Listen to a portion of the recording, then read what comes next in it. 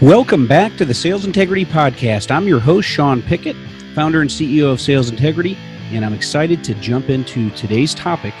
Today's topic is 3 key aspects of a successful sales game. Let's jump right in. Because I like alliteration, which is essentially using the same letter to start each of your key points, these 3 key aspects start with the letter C. So we got the 3 C's that are the 3 key aspects of a successful game plan. The first C is competence. Competence. Let's look at the definition of the word competence. Here's what dictionary.com says. The quality of being competent, adequacy, possession of a required skill, knowledge, qualification, or capacity. So I think we all kind of knew, had our viewpoint on what competence meant, but I just want to make sure we're all on the same page. So you possess a required skill, knowledge, qualification, or capacity. And the reason why this is the first key aspect of a successful sales game plan is because competence comes from understanding your target audience, understanding your industry niche, and understanding the value of your solution. So it's really those 3 things as it relates to competence.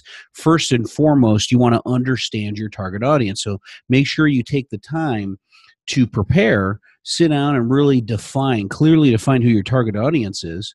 And we handle this when we're coaching sales professionals, talking about target audience. And then again, the value of your solutions would be that tangible value that they're seeking, through the use of your solutions, the application of your solutions to help them achieve their own solutions or overcome their own problems or challenges. And then the other thing is the competence in your industry niche. Prospects, clients, they want to know that someone is really competent and understands their industry. They're a thought leader in their industry.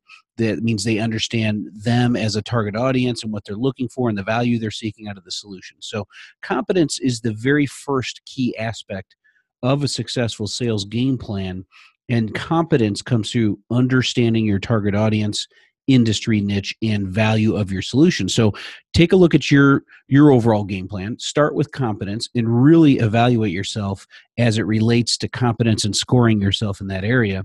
Do you feel like you have a very good understanding of your target audience? Have you even defined who your target audience is? That may seem like a basic common question, but I see this too often when I'm coaching sales professionals. They're all over the board. They're throwing whatever they can against the wall and seeing what sticks, and they're not really going after the same target audience where they can leverage stories of how they've helped other executives in their same industry niche achieve the same goals, overcome the same problems, address the same issues. So they never get a chance to get repetitive and really understand a lot more about their industry niche to become a thought leader, so they can address those challenges, issues, and goals that their target audience is facing.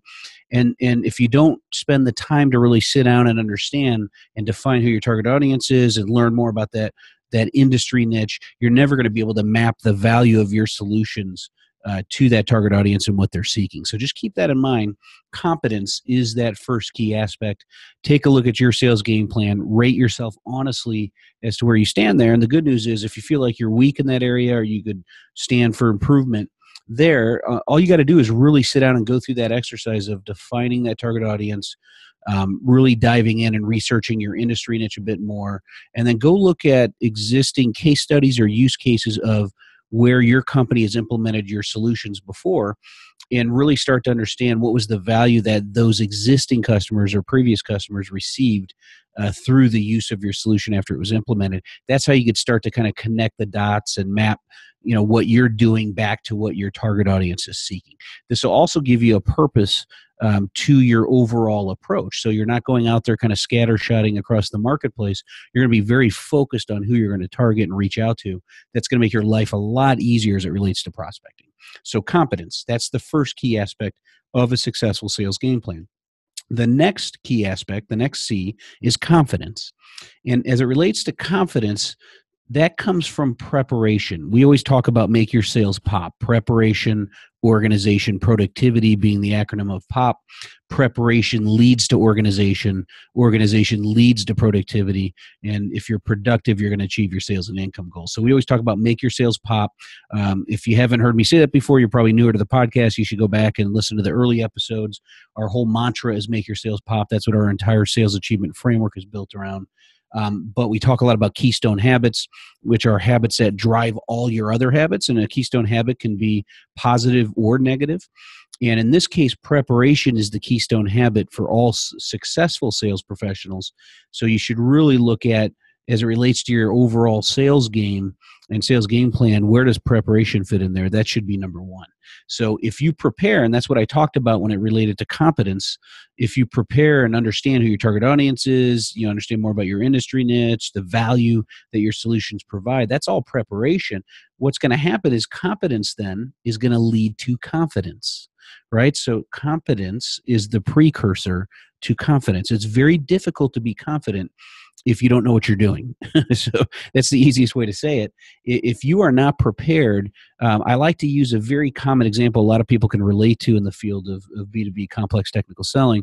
Think about back when you were in school, whether it was going to college or high school, or whatever it was, whatever school you went to. Think about the time when you went to take a final exam and you crammed the night before because you skipped some classes, maybe you didn't study as much as you knew you should have. You showed up on game day, so to speak, which was taking the final exam, and you were really anxious and nervous because you just knew you didn't know everything you needed to know to either pass that test or have a good score in the final exam. And therefore, as you're going through the exam, you're really kicking yourself like, man, this doesn't seem like a very difficult subject or information or questions here, but if I just would have taken the time to study, what you're really saying is, I wish I would have taken the time to prepare. Now think about the reverse of that.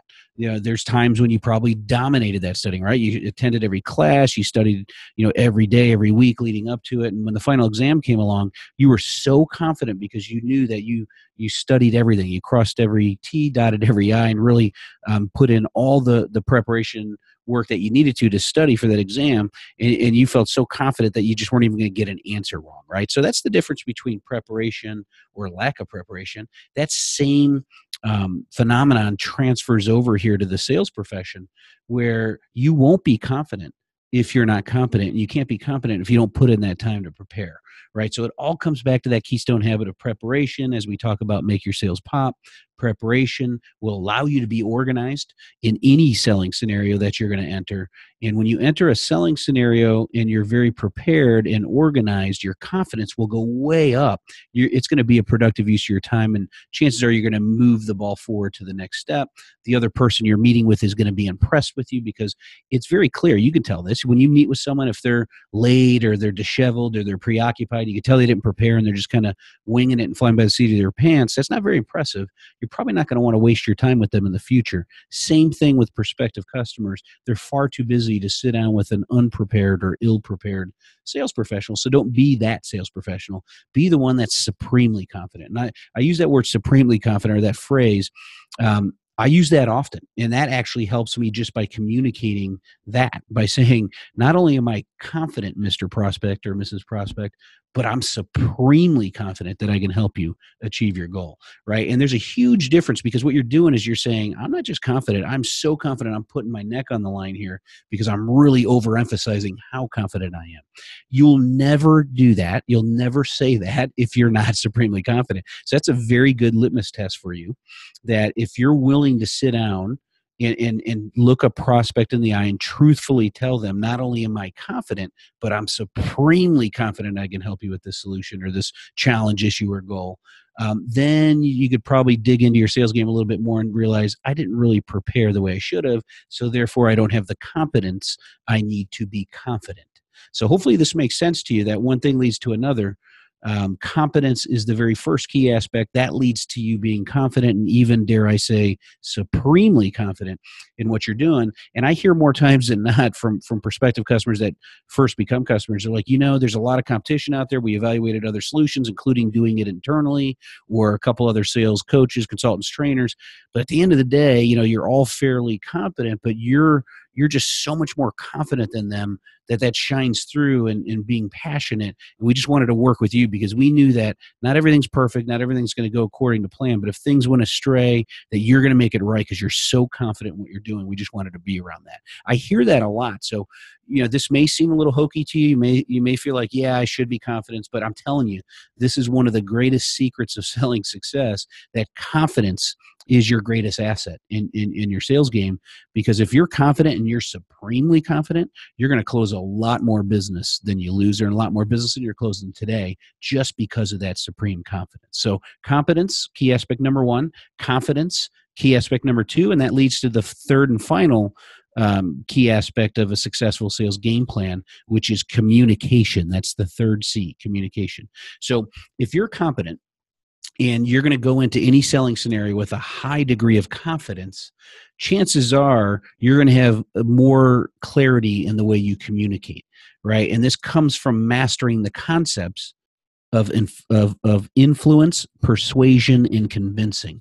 Really, those three things. So communication, to be effective as it relates to communication, this is the real the real differentiator between the elite sales professionals and those that are even really good or great at the top of their game. What sets apart the best of the best is this mastering communication, this aspect of the sales game, right? And so I went up in terms of higher and higher in terms of level of or degree of difficulty here.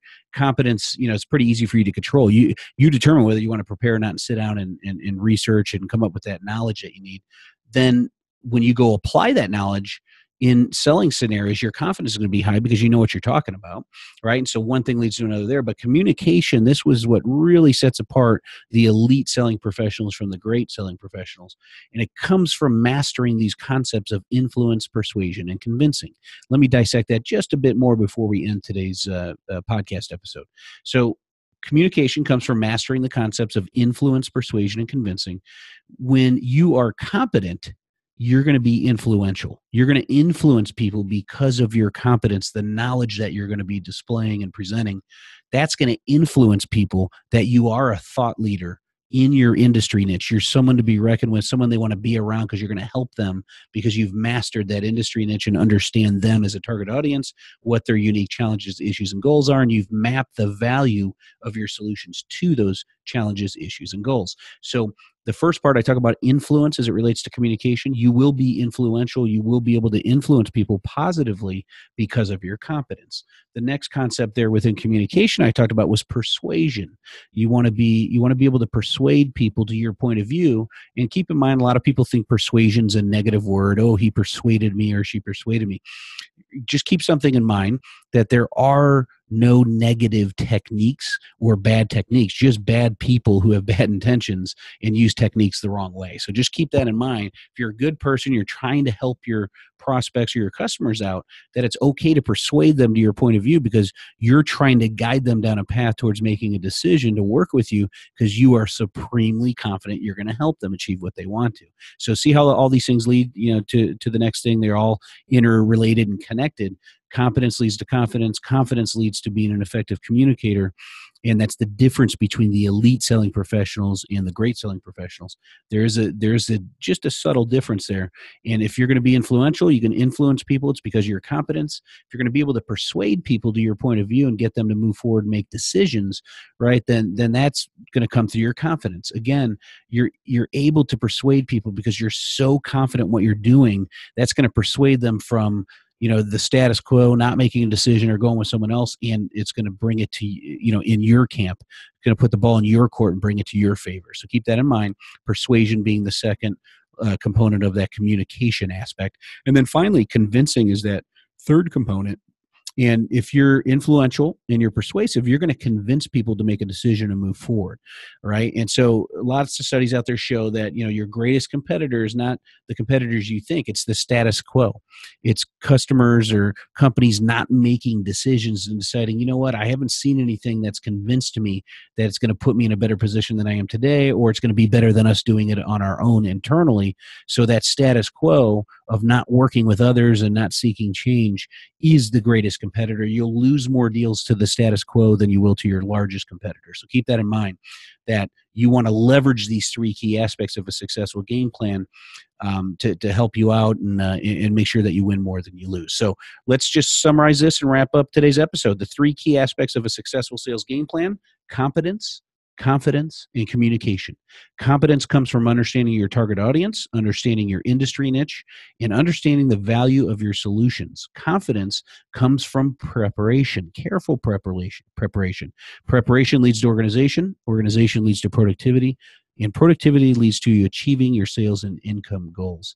And competence and confidence then lead to being an effective communicator. And that really comes from mastering the concepts of influence, persuasion, and convincing. Influence comes from being competent. Persuasion comes from being confident. Both those things lead to you convincing your prospects and your customers to move forward with you on the next solution, the next initiative. Now, I'll end with this thought. We all lose at some point. Sometimes we lose to competition.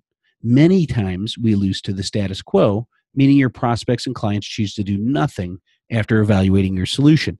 It is your duty and obligation to yourself to put yourself in the best position to win at all times. At the end of the day, he or she who masters these three key aspects of a successful sales game plan, which are competence, confidence, and communication, will win more than their competition and win more than they lose to the status quo.